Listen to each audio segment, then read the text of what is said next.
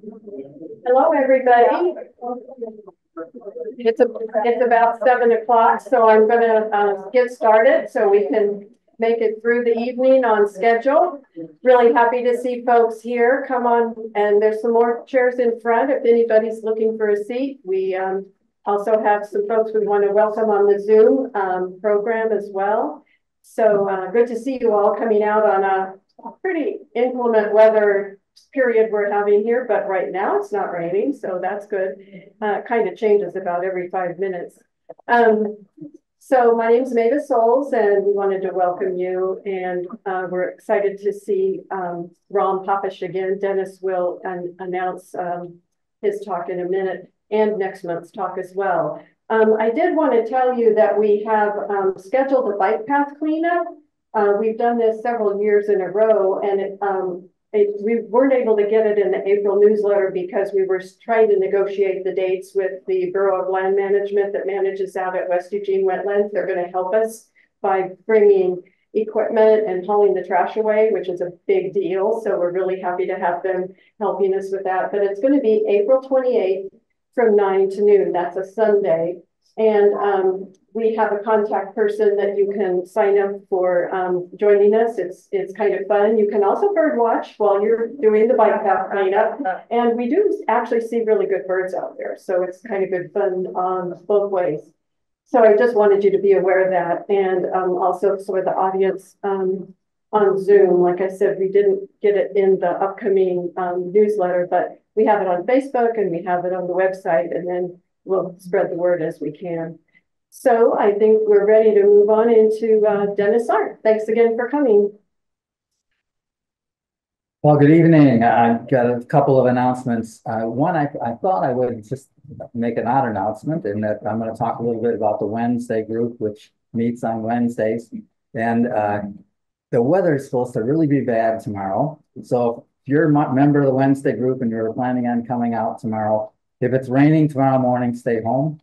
I'm going to go out anyway because we never cancel anything. But if it's raining when we get out there, we're going to the north end of Mount Pisgah. If it's raining at 8 o'clock in the morning, it's supposed to just get worse until about noon. And so I'll probably just turn around and we'll go get a cup of coffee somewhere. So anyway, that's a Wednesday group announcement. Next month we have a speaker who is fairly new to Eugene. He came here a couple of years ago, and he is one of those guys who's always been interested in nature. He studied grizzly bears and great gray owls and things like that in the Jackson Hole area. His name is Tim Griffith. You probably know him. He's been leading a lot of the bird walks for Wild Birds Unlimited, and he did a talk here a couple of months in the fall, October, something like that. So he's fairly well known. And he's going to talk about his backyard. Now, he came here, bought a new house, backyard like a lot of new houses, just a piece of scraped land, really kind of a mess. And he took that and turned it into a wildlife refuge. And he's going to talk about that process and how he did it, what kind of plants he used, where he got help, and show us a little bit about what the results were of his hard work. So it's real exciting. I'm going to come with my notepad and write down names of things and figure out some things so that I can do some similar things in my backyard. Well, tonight, who do we have tonight? Ron Papish. Ron Papish has been here. I think this is the 6th program he's done for us. I remember the first program was Bogoslav Island, an island I'll never forget because he took us to this island out in the Aleutian chain and told us about all the birds there and everything. And then he leaves the island and the island blows up and becomes a big crater. And it was just an amazing story where we were all just enthralled with it. He also took us to India on another trip with his wife, Dawn. He also took us to the grizzly bears in Alaska, where we saw the amazing photographs of grizzly bears catching fish and doing all kinds of things, and how the grizzly bears have names, and it was quite amazing. He also took us to an odd place, like an alligator farm in Florida. And why would you go to them? Well, you know, that was a lot of fun because they learned a lot about places that you normally wouldn't think about to go and see birds. And it was a place where you could get in early and you could see the birds without having all the other people there and get great photographs. So it's just another great program. So, we got to get Ron back again. So we were talking about what kind of things we wanted Ron to show us. He's just got back from a trip to Japan. We were talking about that before the program. Gotta have him back to do a program about that. But in the meantime, we got this idea of just talking about the art that Ron does. We don't get to see that side of him very often. We get to see the adventures and all the great things, but he's an artist and he's done things all over Oregon, and he's done illustrations in books, and he's done sculptures and ceramic art and all sorts of things. And I thought, by golly, we gotta see more of that. So let's give a nice warm welcome to Ron Papish. Oh, and you gotta look at his pants.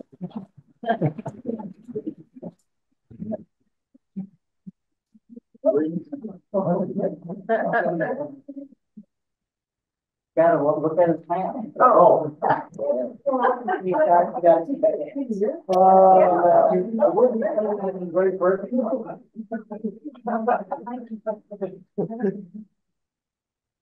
All right, let's see. Can you hear me okay? Thanks everyone for coming tonight. I think we'll just jump right into the program here. And our story starts my first day of class as a freshman at Cornell University, a basic design class. And the professor told the class that all art must be a reflection of the human condition. I thought, that's the BS, man. So for myself, art has always been a way of connecting people to their surroundings, and to be more specific, to connect them to the natural world. So that's what my artwork is about, and that's what tonight's program is about. So this first image is very typical of my style, okay?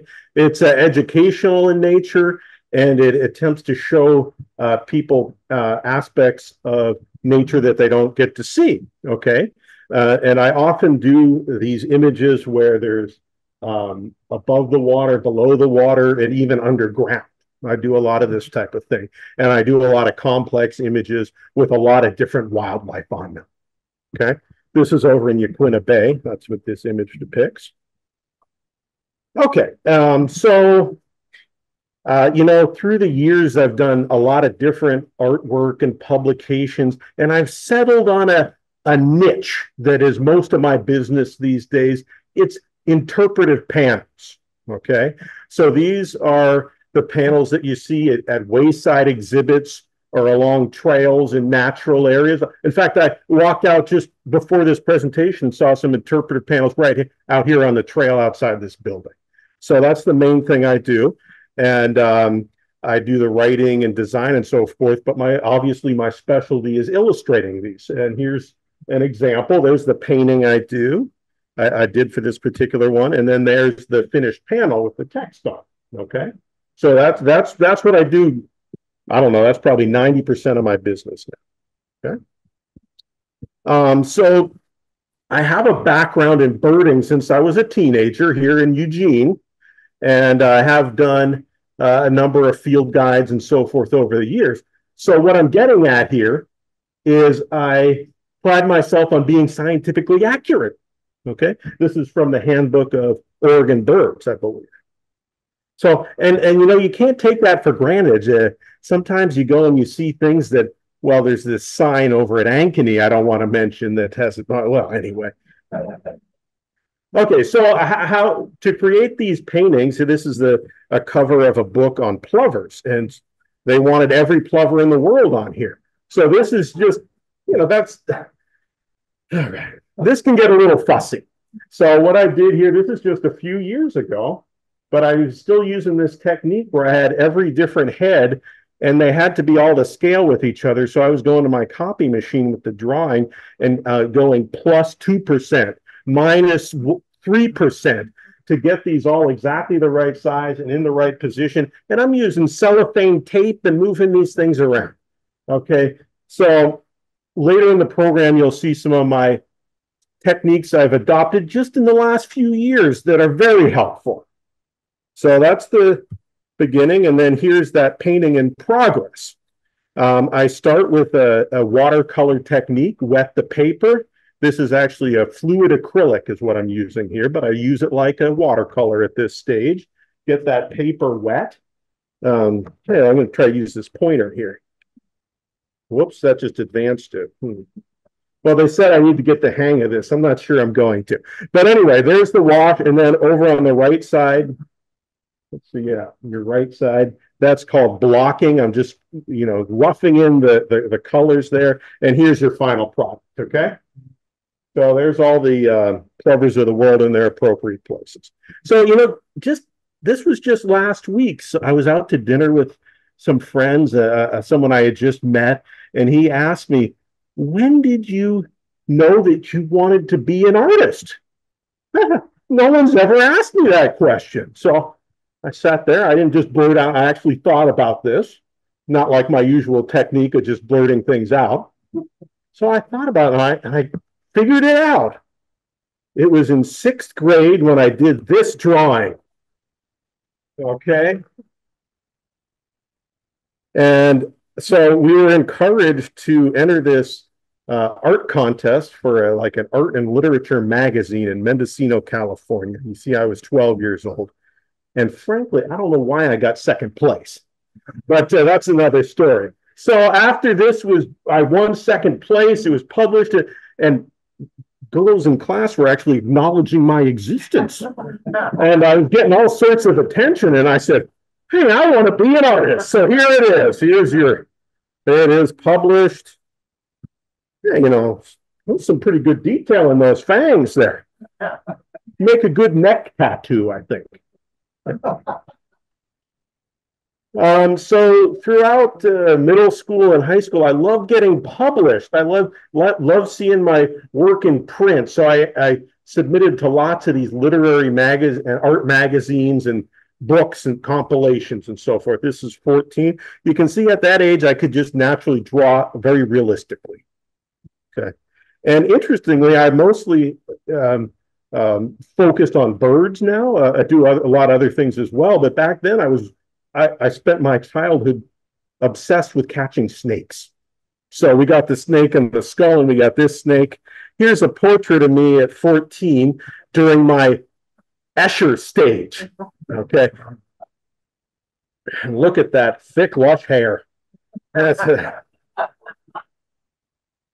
So when I was 19, Alan Contreras, who's in the room tonight, he asked me to illustrate this Birds of Oregon book that he was writing with some of his colleagues. So that was a big deal to me. I was like, this is my first book. So I did quite a few illustrations for that. And this is the cover. Now, I'm not up here just to toot my own horn. Okay. This is not that great a painting. Okay. Look at that foot on that puffin is way too big. And so is the head. But heck, I was a teenager. Give me a break. Okay. So I'm going to let's see. The host has spotlighted your video for everyone. Oh, thank you. I'm going to, feature a large project that I recently did on the coast, because I figured some of you may have seen these panels on visits to the coast, okay?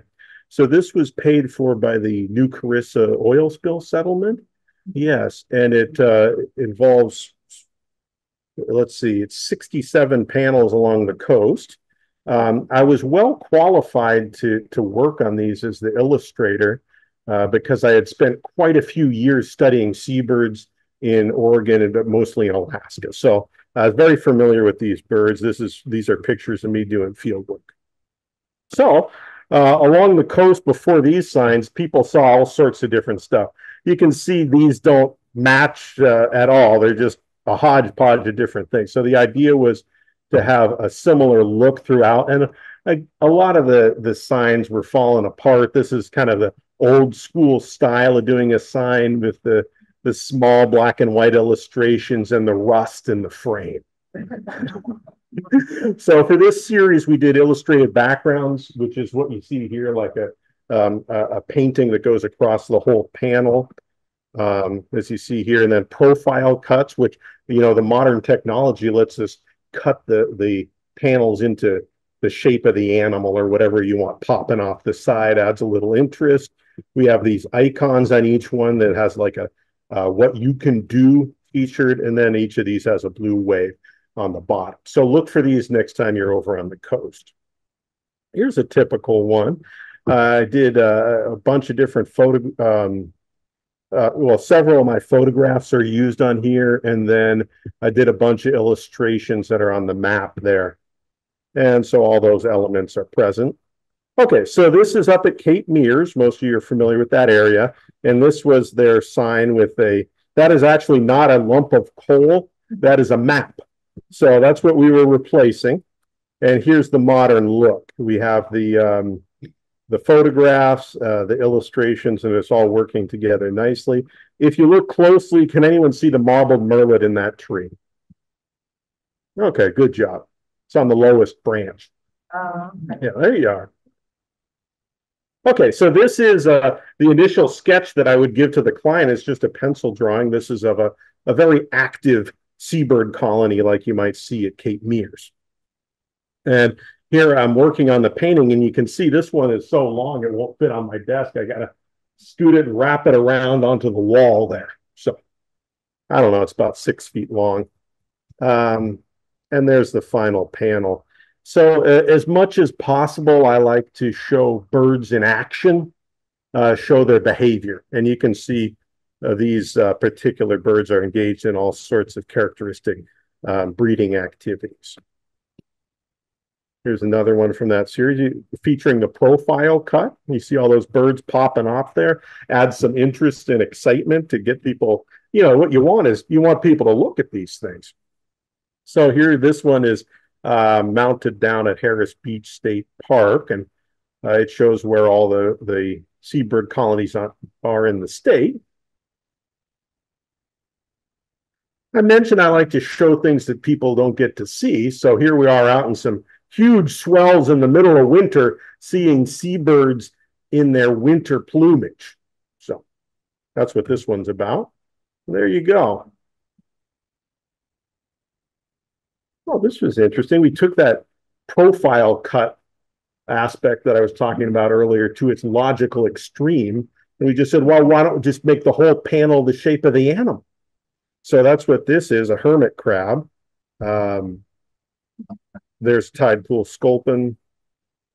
I thought this worked out very nicely. I think I'll do more of this in the future. So this project was completed it was in 2018, 2019. Okay. So I mentioned I had done a lot of work with seabirds through the years and pretty familiar with their behaviors. So this panel is going to be about seabird disturbance, how to prevent it. Okay, that was a big part of this project, is to mitigate the oil spill by helping seabirds in some way. So here we have a depiction of the head bobbing behavior that murres do when they're disturbed. I submitted this drawing to the client, and she said, no one knows what they're doing. They just look like they're looking at that Unabomber guy there climbing up. And I said, well, that's what they do. It says, okay, no, we need to make this more clear to the viewer. Okay, so then I said, well, what about something like this? And they said, well, we don't want to freak people out. This is a really scary image. This is like from a horror film. I don't know. I guess nothing where the chick is actually being ingested. I think that was the rule of thumb there. Okay, so here's the drawing that was actually accepted here. We got the guy climbing up. We have the murres flying off and the secondary predators, the gulls and crows and so forth, moving in. to feed on the eggs. So there's the painting. And the finished panel, actually, I think that's scary enough. Yeah, that gets the point across. So having completed this one, they wanted a similar panel at other sites, but they said, well, at this other place, we don't have any mirrors. Like, well, okay, you want me to do a whole new design? That's not necessary. You see here, I just did separate paintings of those cormorants, got rid of the mirrors, and you can see I used the same painting, and just in Photoshop, this is what you can do these days. I had a few, got the oyster catcher on there. You notice the drone up in the corner. So I ended up, and then here's another one. Here, that's without the oyster catcher. Okay, so I was able to make custom panels of this same idea that fit each location where they were needed. Okay, well, a similar situation. Here's this is down at Harris Beach State Park where they have a lot of kayakers disturbing the seals. So we did that. But then at another site, they said, well, we don't have kayakers. We have people taking pictures. So there's my wife. I said, hey, Dawn, pretend like you're taking a picture of a seal. So I got her to do that, and there she is. And I changed her vest color and stuff, but that's basically it. She's back there taking a picture of the seals. All right.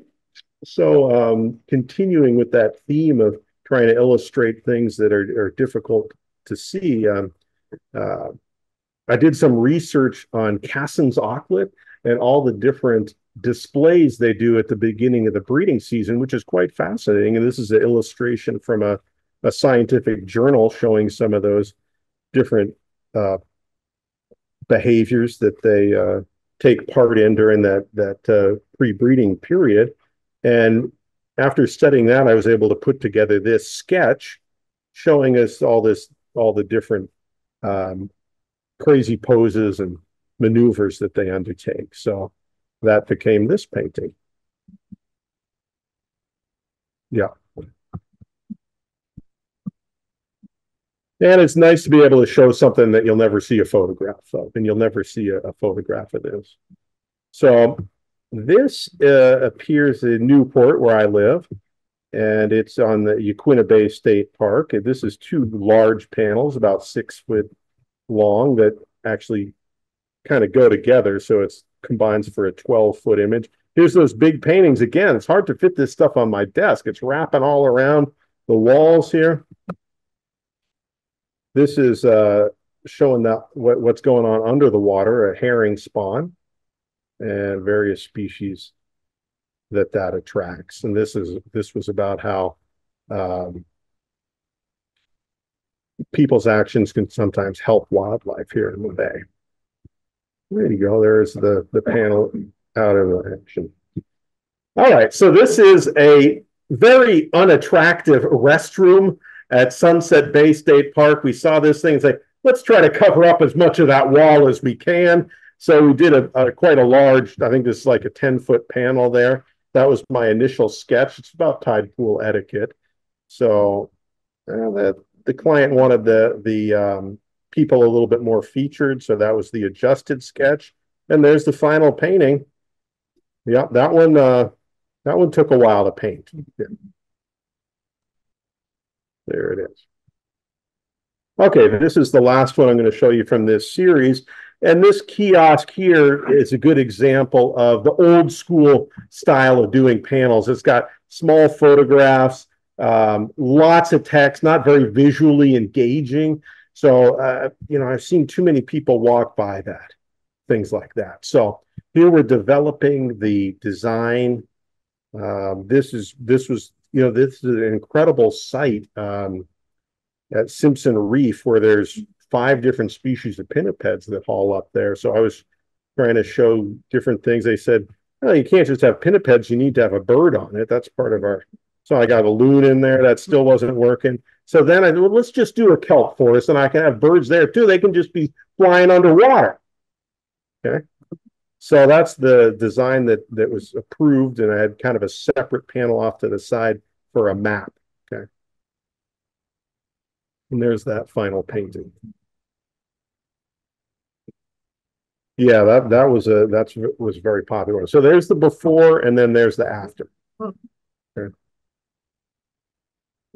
Okay, so I showed you the little pieces of paper that I was photocopying on it. So this was the first time I actually did my initial sketch partly on the computer. I did a pencil drawing. You can see the pencil marks. Then I scanned them. I'm like, well, I could just put this color on the computer. And this was 2018. So that was a new thing. And I've kind of run with that since. But you can see it lets you give the client a better idea of what the final painting is going to look like.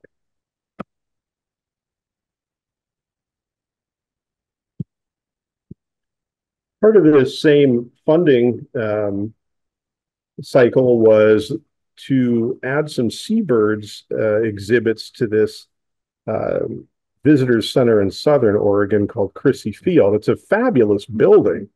So it was a different company that had this contract, and they contacted me and asked if I could do some sculptures for this of seabirds. And I said, well, I've never done that before, but yes, I absolutely can. So we're going to see how that ended up. This is the visitor center. Nothing about wildlife or birds in this. So this little corner became this. So that I did that painting back there. That this is called the kids' corner. So it has various activities to engage them, and then this big wall with seabirds with a lot to say. So let me go back for a second. You see that big shelf up there with that looks like the potential seabird colony to me. So that's the direction we went with this. And there's my little sketch showing where I thought the seabirds could go. And the decision was made not to do a mural behind, which I think would have been better, but to have a photograph of a seabird colony and then have the sculptures in front. So I figured out I did a little bit of sculpture in my background, but not really. So I had to learn how to do this. It's called YouTube. Okay. So I'm fabricating these seabirds. That's the armature that you see there. And then one of the seabirds further along, I'm using, masking tape. I got some aluminum foil bunched up to bulk out the item. And then I did a combination of drywall joint compound with shredded toilet paper and Elmer's glue. And that was what I covered these with, and I actually was able to sculpt. And as you can see, we're getting a lot of detail and realism in these. Here's the myrrh with its egg. And I could even get down into the feet and do the fine veining in the webbing. The gray material is a much stronger compound that I used on the legs and so forth, anywhere where I needed some strength. Oh my God, my wife came home one day and saw this. What are you doing to these birds? It's a layering process. You got to hang stuff out to dry, okay? And then I needed rocks for them to go on, and really rocks can be made from a variety of things. I needed some just structure to build into these rocks. So I saw an old doghouse in our backyard, and I got out a chainsaw and cut that thing up, and that's what you're seeing here: parts of a doghouse converted into rock.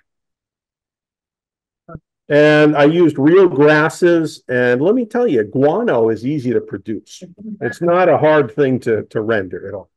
So here's the finished myrrhs on their rocky ground that they're on. Yeah, showing some behavior. This is a myrrh coming and feeding its chick. And then for these Brandt's cormorants, you can see I have one there in breeding display. They're in peak breeding condition with those plumes coming out, which are actually a friend of mine went turkey hunting. And I said, what are you doing with that bird's feathers? So those are actually the shafts of turkey feathers that you see here.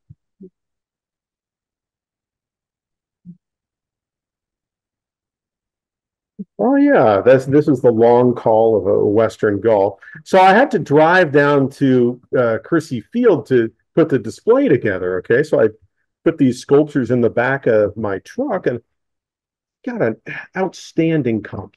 while I was doing that. Here I'm walking back from the bathroom and I had a girl trying to mate with my sculpture. I've never been more proud.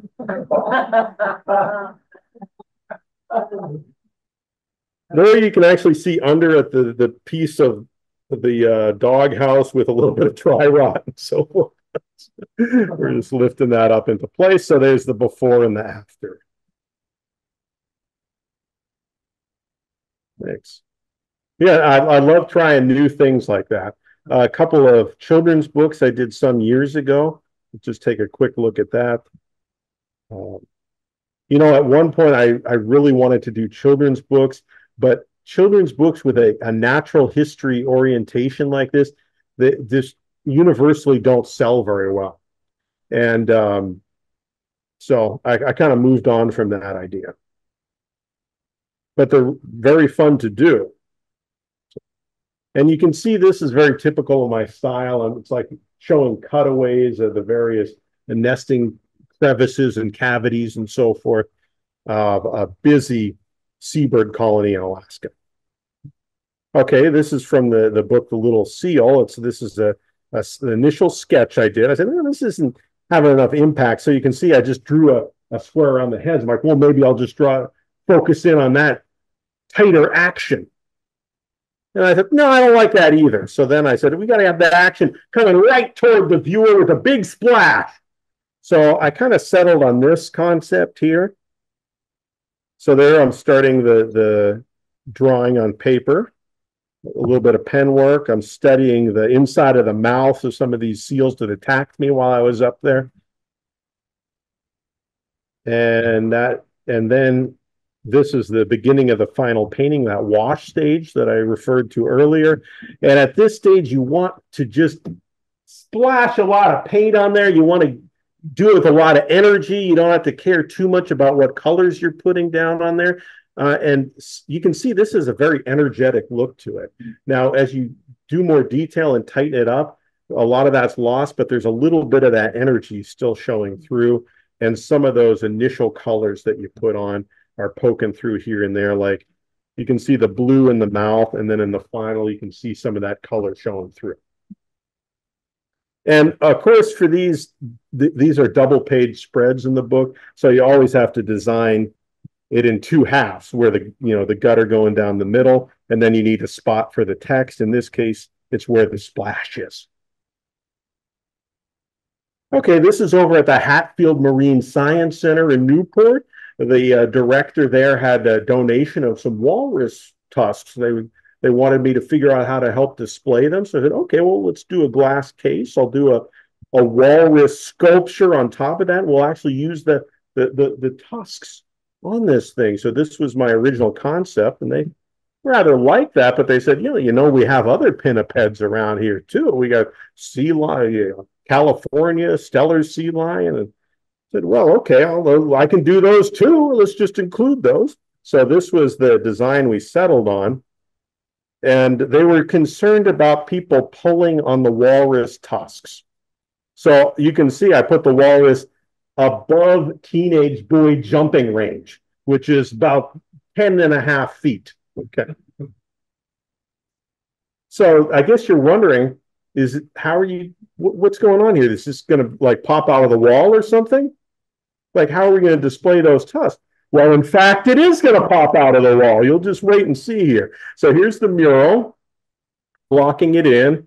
Got the scaffolding. There you can see I'm blocking the colors in. This is an example of that work where at this stage, I'm just getting the three-dimensionality of that head. And then on top of that, I do the details. And so that's just then here's the walrus where I have to display the tusks. So like this was just problem solving. I'm like, I got to figure out how to do this. So this is back in my garage. I actually happen to have a walrus skull laying around. Don't ask. And so I modeled it after that. I got wood and some metal there, and I wanted to make sure these things didn't fall out. So I drilled through there. I put the cable through that tusk. Duct tape is good for everything. You know, it's just that people know that. So here I have hardware cloth. aluminum foil, duct tape. There's like a bird toy I stuck in for the eyeball for pet birds, you know. Then I'm doing the paper mache and attaching that right to the wall. I got out that drywall spackle again, and I'm working on the texture of the skin on this walrus. You can see it is popping out of the wall. And there's the finished. Pretty realistic. I got more quills from another turkey there, making the whiskers on this thing. So worked out pretty well. This is a large painting I did for the intensive care unit of the Samaritan Hospital in Newport. So this is the initial design. The concept behind this was, as people were recovering, they needed a place to walk to, like a destination, and then something to do when they got there. So that's the idea here, is as they're able to walk around, they go take a look at this mural, and it's very detailed, so they have something to study. This is on four 8x6 panels, I think this was. And this shows the process with a finished panel, and then that one that I'm just starting to block in. So this is in my studio at home.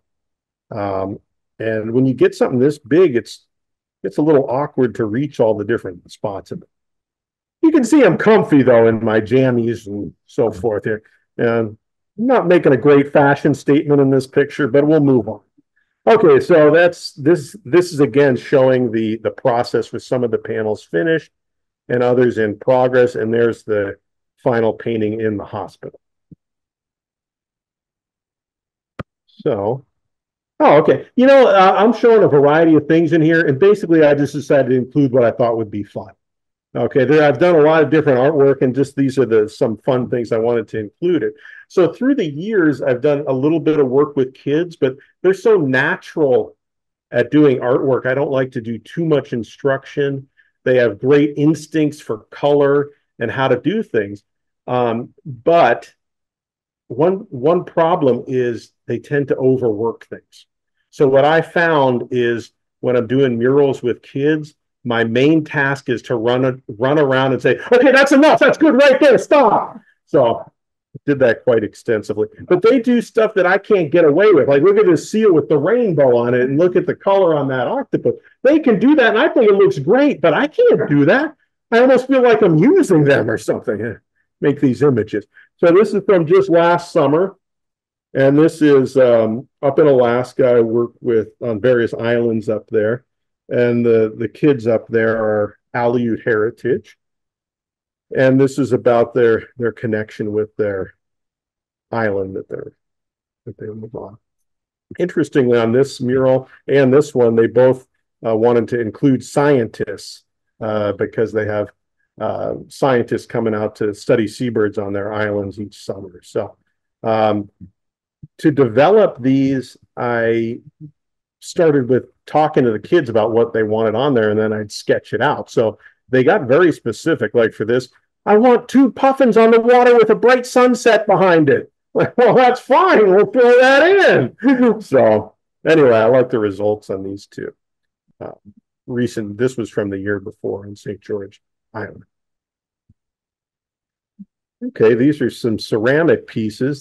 These are done with a technique of painting black slip, it's called, on the greenware, which is before it's fired, and then scratching out the design with a sharp instrument. And I just love the process of doing this. It's just, to me, it's extremely satisfying to scratch things. Each little scratch on there, oh, that's fun. I love doing that. So you can see that you get very sharp looking results by scratching, and little slivers of the clay fly off with each scratch that you do. Okay. So this was for NOAA, and it's depicting the threatened and endangered species that they're in charge of. Bearded seal here. Northern sea otter. And I didn't end up doing I didn't do the actual throwing of the pots. I got someone else to do that. I just wanted to do the surface work. Here's the display at the Hatfield Marine Science Center Visitor Center. There you go. And some of that's still over there if you have a chance to visit the Newport area. And the rest of it's at their center in Washington.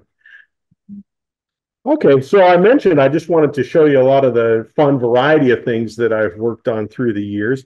And a few years back, someone asked me to do a marine debris sculpture, and I actually had done a couple of these, and I took this on, and that was what I had. I had started working on it, but let me tell you, it was hard to find enough garbage.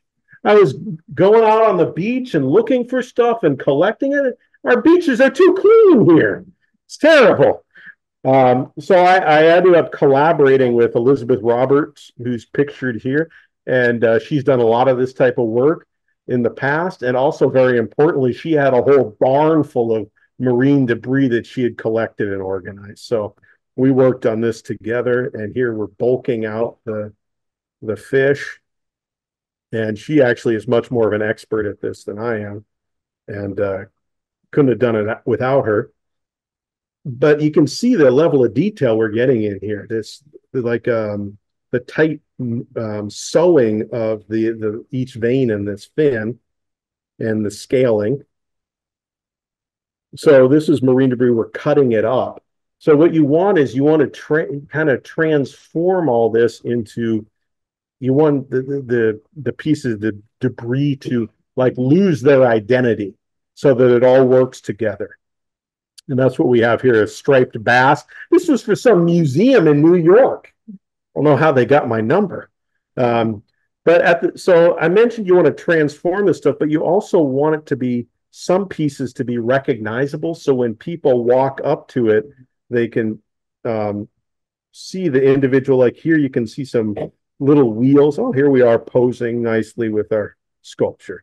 But if you look right in the middle, you can see there's a flip-flop. There's various lids and so forth that are straight off the beach. Okay, lighters are a common thing. We got some shotgun shells doubling as some kelp and so forth. Yeah. All right, so I mentioned I'm using some new techniques, and so I'm now doing some drawings on the computer. Okay, so we're gonna, and I draw directly on the screen for these in Photoshop. So we'll look at the technique here. Excuse me. It's done in layers. So this is the line layer, and then the fill layer is what this is called. So that's the color is done underneath. And if you're wondering why there's a little bit of color on that wren there, it's because I messed up. That was just a mistake. I put the color on the wrong layer. Okay. So anyway, you put those two together, and there's your final drawing. These are some, these small panels are, oh, you like the puns on here? I wrote those too, just in case you're wondering. Yeah, so these are just small, like 9x12 panels that you can put along trails. So if people want to keep walking, they can just quickly read these and keep moving. All right, so the advantage to doing the work on the computer, I thought, would be to save time.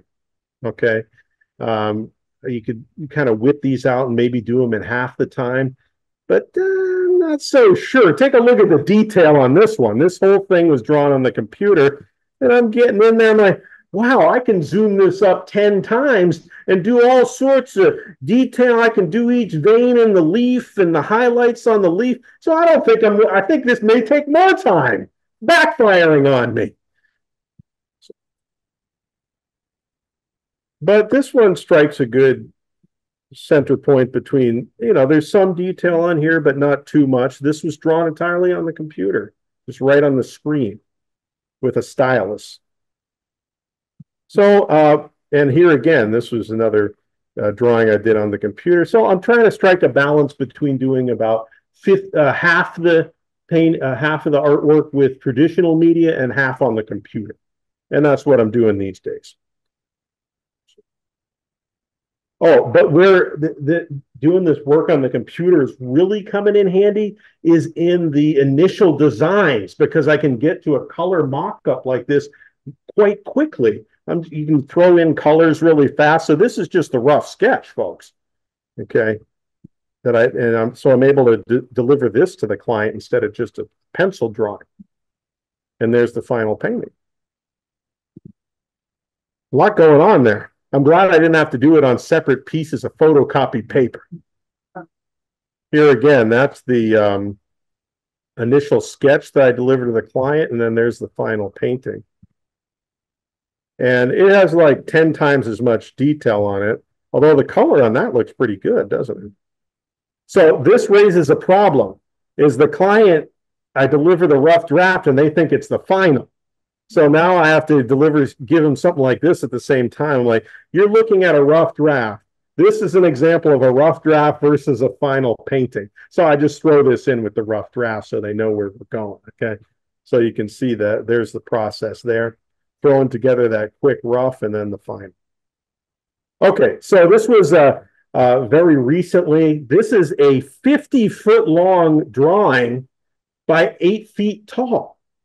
So this is for a mobile display that's going to be taken to expos and state fairs and so forth all across the Great Plains area. And it's to educate people, mostly to get ranchers and other working lands to, keep invasive plants off of their lands that they're using. So that's what the goal of this was. But for me, I was like, how do I do this? I can't, if I painted this, I have to scan each bit of a 50-foot mural on a, my scanner is only 12 by 17. It would be nearly impossible to do that. So it's doing it on the computer enables me to do something like this. You can hardly see this. Let's get a better close up here. So that's just one of the 6 panels there. You can see the level of detail on this.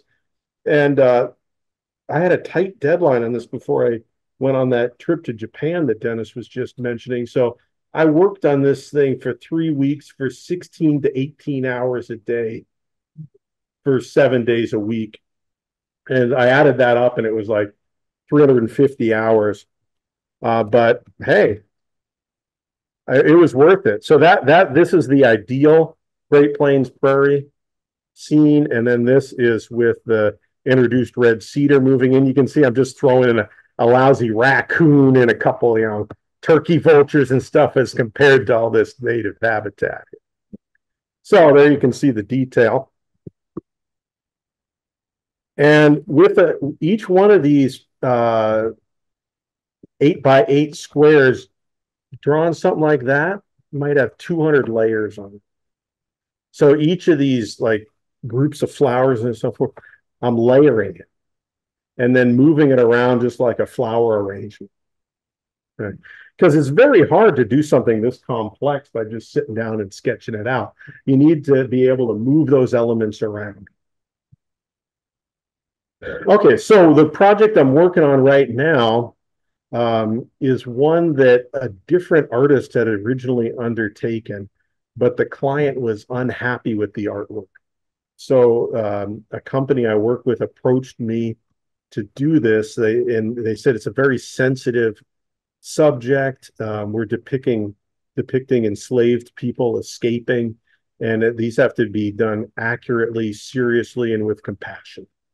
Okay, so I said, yeah, maybe you can find someone better to do that.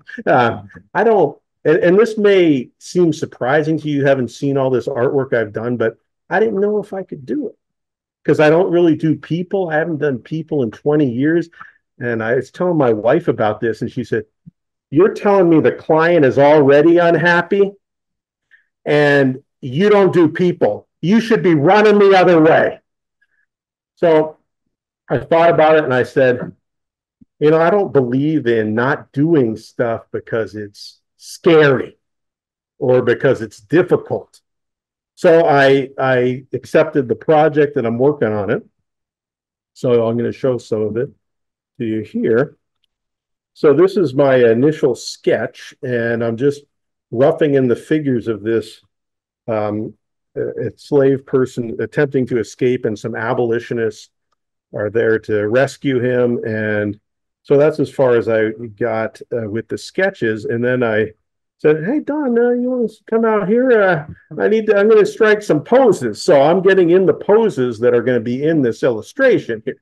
So I got on my historic garb, my puffy shirt, and those are the two poses. And you can see that's me there. I put a lot of myself into my art. And this is from today. That's working on that illustration. These paintings are all in sepia tone. So that's that initial wash stage. I have completed some of these. And I was pleased to discover I actually could do it. And some of these paintings are very high degree of difficulty when you have this many people depicted. Here's another one like that in quite a variety of poses. So it's been a real challenge, but I'm actually, when you're able to do something you didn't think you could, it's all the more gratifying. Okay, so to conclude, I'll go back to that first day in college when that professor also said, he told the class, "We are not concerned with the learning. We are artists. We are only concerned with the opinions of artists." I could not disagree more. So my whole career has been about illustrating and getting people excited about the natural world and helping them learn about it. So that's what I've done and will continue to do so. Thank you.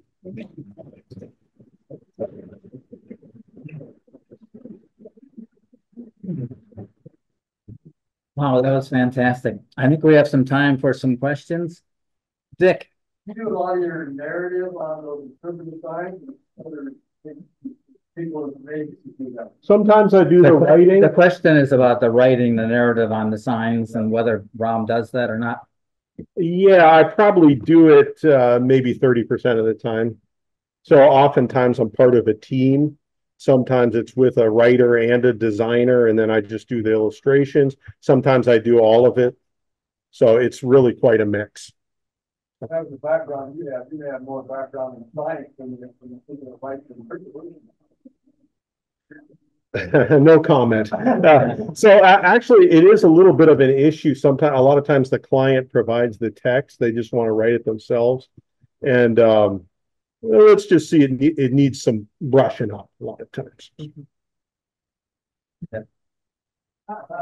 Indoors where people live in skiing or able to touch them as well as especially outdoors on the coast. How do you compare the surface to people off the one street solving in the first hands and the environment? So all those outdoor panels. Just the question is about preparing the sure. surface so that it withstands the weather and all that sort of thing. Oh, that's a good point there, Dennis. You got to repeat the question. So for the Zoom audience. Yeah, no, I'm getting it now. I do the painting, I scan it into digital form if I didn't just do it right on the screen, and then that gets fabricated into the sign. So what you're looking at is not the actual artwork. It is usually those outdoor signs are either on an aluminum sign or a fiberglass laminate sign that is very weatherproof. And they're like guaranteed to last 10 years and they're graffiti resistant and so forth. So does that answer the question?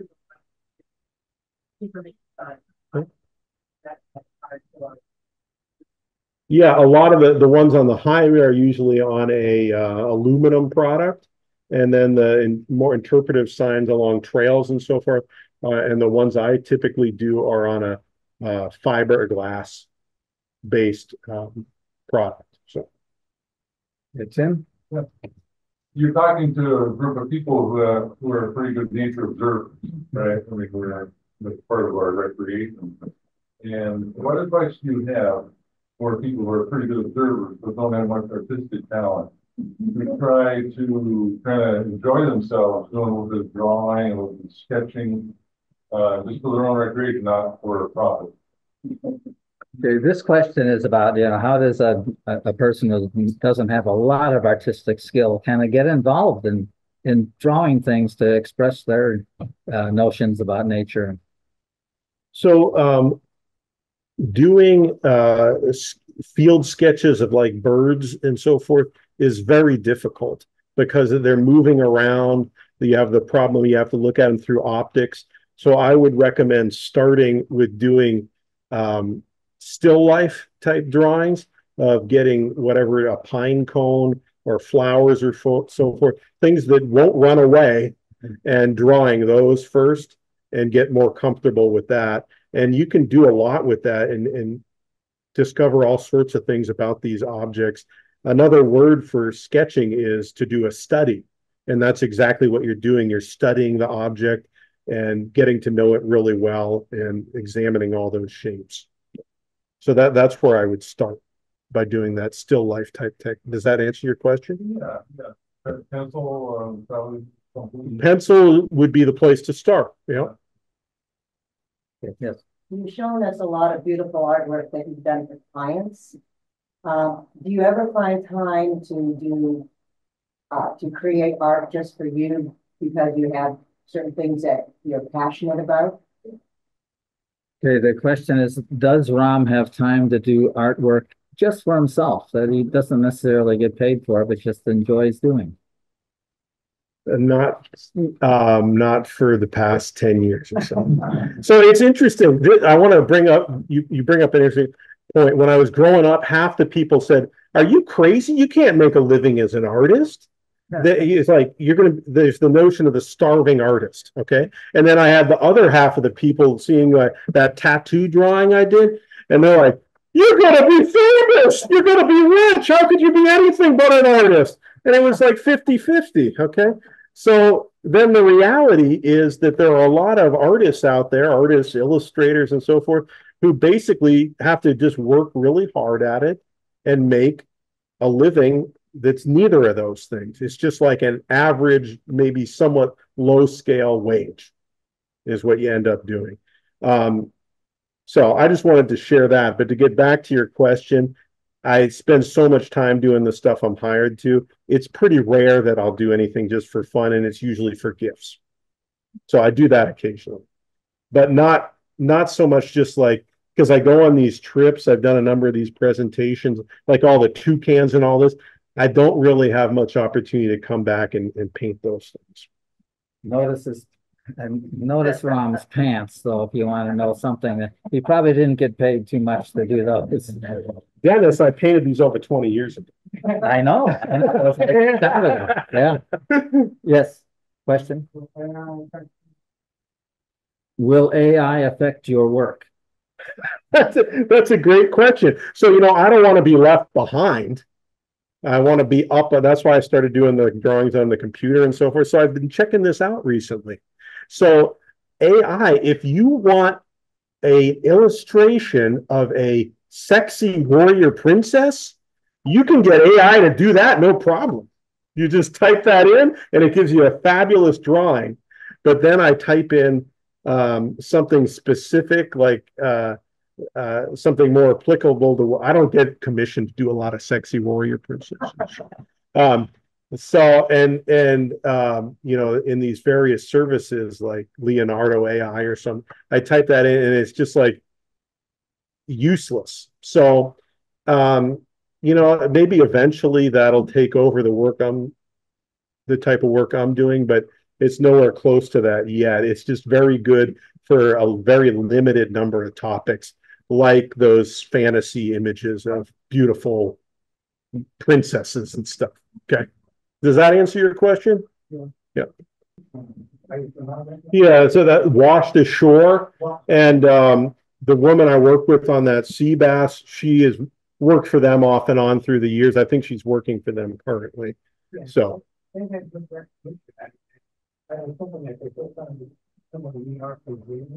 Yeah, that's a very well-known outfit. Yeah. Yeah. No, it's terrific. They do great stuff. Okay, I guess that's all. So, well, one more. Yes, Jan. jigsaw puzzles? Oh, a question about jigsaw puzzles. Are any of Rom's images jigsaw puzzles? Yes. There's one that you might like that's of warblers. And then there's one of geckos and poisonous snakes. I don't know, I've maybe done a handful of puzzles through the years. Yeah. Where do you get those? Cobblestone puzzles, I think is the company. Cobble something. Okay, great. The Campbell Center here, by the way, has a lot of art classes too, and they have a lot of puzzles. They're doing a puzzle out here all the time, but I've never seen one of Rom's. I'm going to make sure that they get one of Rom's puzzles here at the Campbell Center. Yes.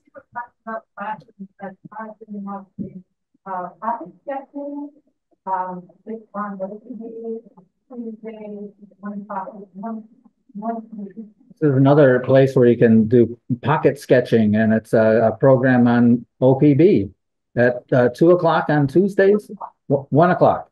So lots of ways for us to get involved in drawing and involving our own, using some of our own skills to illustrate our own feelings about nature and things that we enjoy. So that's great. So let's give another warm thank you to Ron.